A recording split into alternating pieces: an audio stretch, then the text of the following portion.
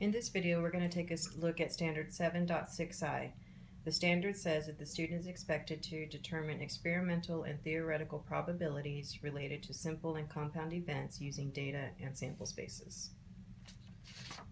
I'd like to take a moment and share some information that comes from TEA. It comes from the Mathematics TEKE Supporting Information document for grade 7. In that document, it says that students may be expected to determine both experimental and theoretical probabilities. Data should be used for experimental probabilities. Sample spaces should be used for theoretical probabilities. Compound events include composite, independent, and dependent events. This standard has a lot of vocabulary that goes along with it.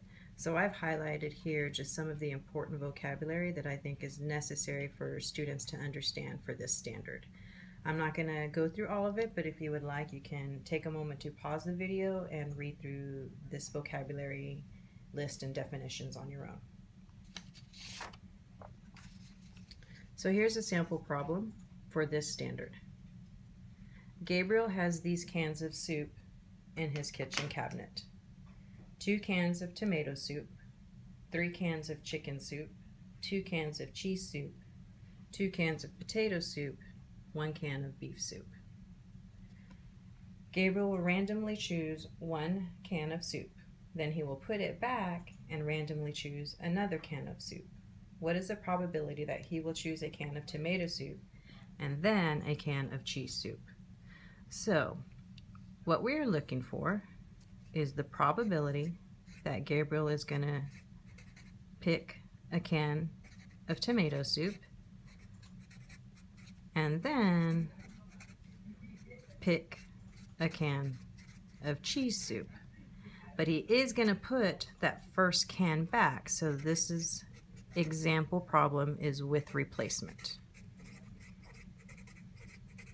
So let's review what probability is. Probability is the number of favorable outcomes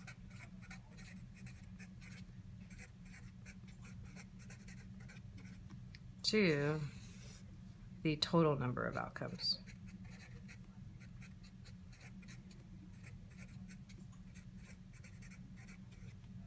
So let's look at the probability of tomato soup first. So how many cans of tomato soup are there in his kitchen cabinet? Well, if we look at the provided information, we'll see that there are 2 cans of tomato soup in his pantry. Well, how many total cans of soup are there? Well, if we add up the total number of cans here, we will get 10. So there are a total of 2 out of 10 cans of soup. The probability is 2 out of 10, which can be simplified to 1/5. Now let's find the probability of cheese soup. So the probability of cheese soup, then the number of favorable outcomes, or the total number of cans of cheese soup, is 2.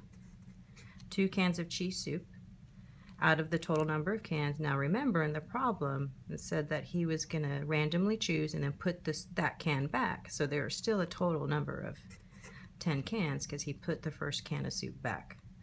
2/10, which simplifies to 1/5. So, because we have 2 different events, the probability of tomato and then the probability of cheese, we can apply the fundamental counting principle. This means that we will multiply the 2 outcomes. So the probability of tomato and then the probability of cheese soup, we will multiply those outcomes. The probability of tomato is 1/5. The probability of cheese was also 1/5. When we multiply those outcomes, we get a total probability of 1/25.